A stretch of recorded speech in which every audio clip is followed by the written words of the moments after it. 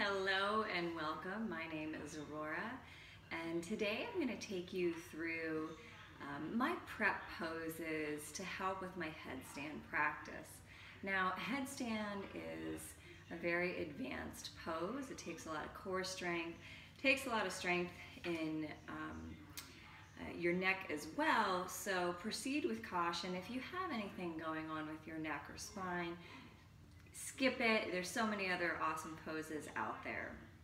But if you don't, I'll show you the progression that I go through when preparing and building up my strength for headstand. So first of all, the pose I want you to become really familiar with is dolphin pose. So bring your forearms to your mat, tuck your toes, straighten your legs, and come into dolphin pose.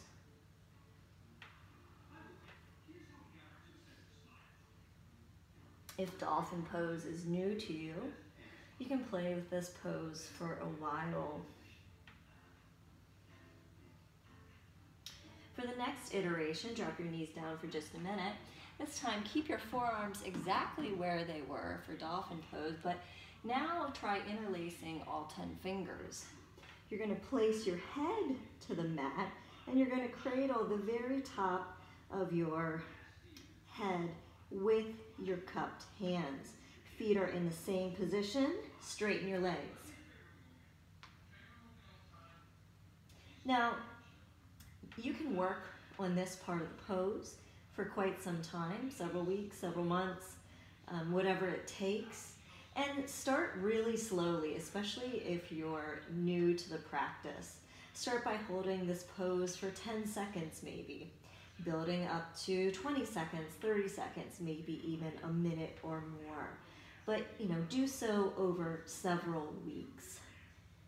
Maybe once you start to build strength, you can start to lift one leg or the other, bending your knee in, and just kind of playing with your balance in that way.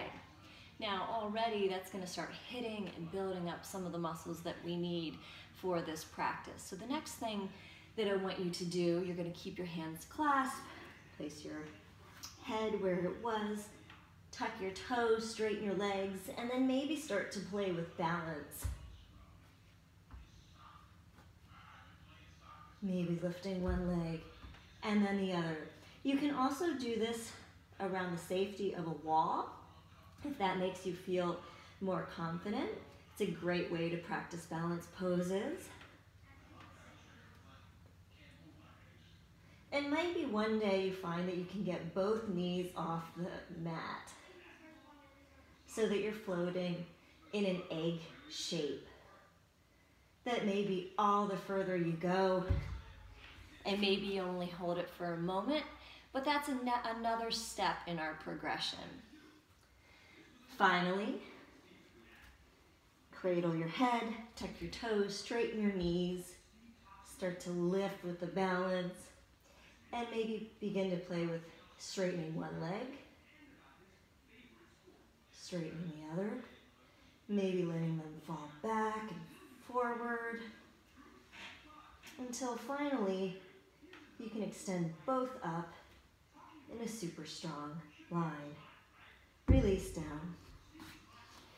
So that's one way to progress through headstand. Now, this is the way I learned to get into headstand. However, when I went through one of my yoga trainings, I ran into a very different philosophy, and that was that you should never start with the interlaced hands, and instead you should start by supporting your headstand with bent arms. In this way, you would do the same thing. Start with straight legs, work on shifting the balance, maybe bending one knee up or the other. Instead of that egg shape, we'd make more of a barrel shape.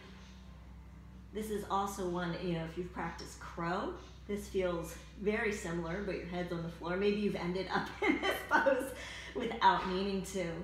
And from there, you work on lifting one leg, and maybe both.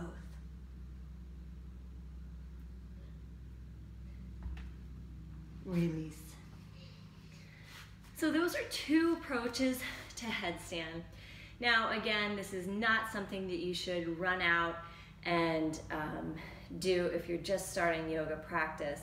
But those steps that I showed you, practicing dolphin, working on coming into that egg balance pose, you know, small things like that over several weeks with a consistent practice can get you in that headstand pose, strengthening, lengthening, and doing all those, getting all those wonderful benefits from going upside down.